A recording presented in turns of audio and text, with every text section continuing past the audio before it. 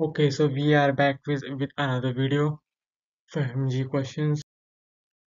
Cases necrosis is seen in option A, CMV infection, option B, staphylococcal infection, option C, treponema infection, option D, HSV infection.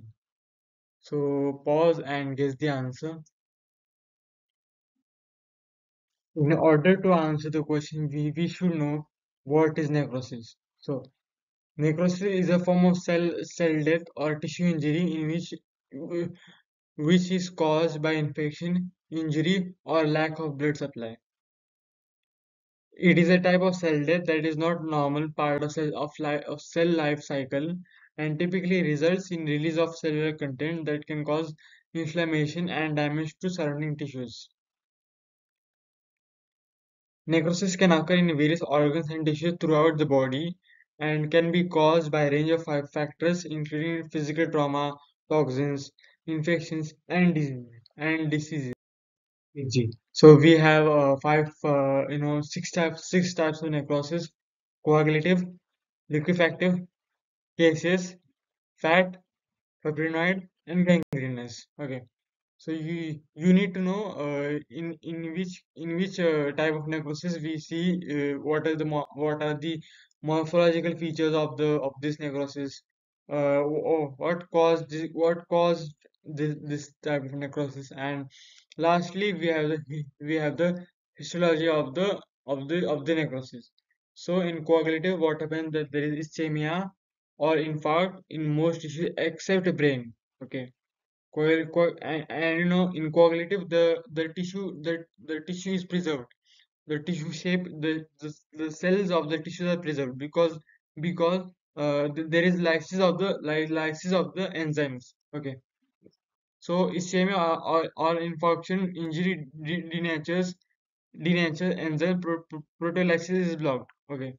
And histology, we see preserved cellular architecture, cell outline is seen but nuclei disappear. Okay. Increase cytoplasmic binding of eosine strain, so increase in eosinophilia or red or pink color. Okay. In liquefactive, there is bacterial abscess, CNA infarcts. Okay. Infarct is basically the area where there is a focal necrosis seen, and and this liquefactive is caused by the neutrophils enzymes, lysosomal enzyme that digest the tissues. Okay. That digest tissues. Okay. And early cellular debris in macrophages, late cystic spaces and cavitation seen, and neutrophilic and cell debris seen in bacterial infection. Okay. Now cases. So cases, this we need to know. So TB, systemic fungi, eczema, histoplasma, capsulatum, and nocardia, and also the syphilis. Okay. Syphilis is caused by the bacteria called as a treponema pallidum. Okay. So macrophage wall of infecting microorganism and form the granular debris. Okay. And the histology, we can see fragmental cells and debris surrounded by lymphocytes and macrophages, which we call the granuloma, and cheese-like gross appearance. Okay. And then we have fat. Fat necrosis is caused by the enzymatic. It has two. It has two morphology: enzymatic and non-enzymatic. In enzymatic, we have the acute pancreatitis. Okay. And in the non-enzymatic traumatic, we have the injury to breast tissue. Okay. Now, this fat necrosis is caused due to the damaged pancreatic cells release lipase, which break down triglycerides, liberated fatty acids, bind calcium, and this causes the saponification, chalky white appearance.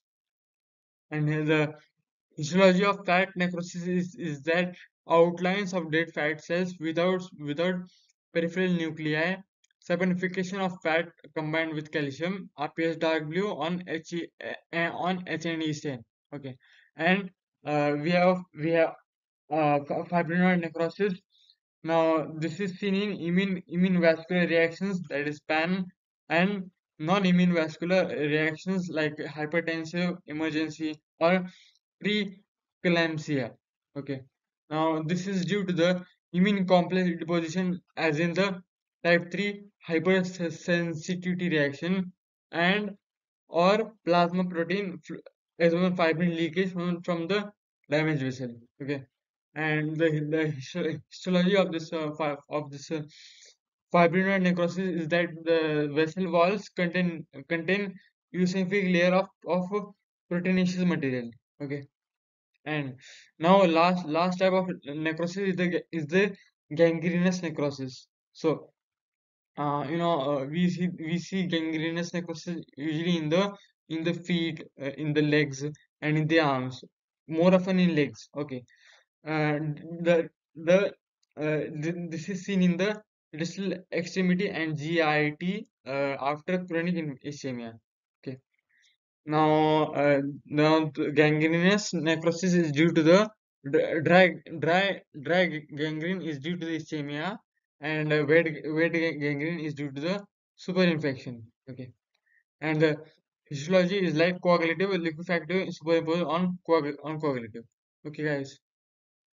So now treponema infection. This was the question of today's. So syphilis is a sexually transmitted infection caused by a bacterium called Treponema pallidum. This bacteria is a spirochete, which means it has a spiral shape and can move around by twisting its body. Treponema pallidum is very sensitive to environmental changes and cannot survive for long outside of the human body. Syphilis is typically spread through sexual contact, but it can also be transmitted from an infected mother to her baby during pregnancy or childbirth. Syphilis can be treated with antibiotics, but it's important to diagnose.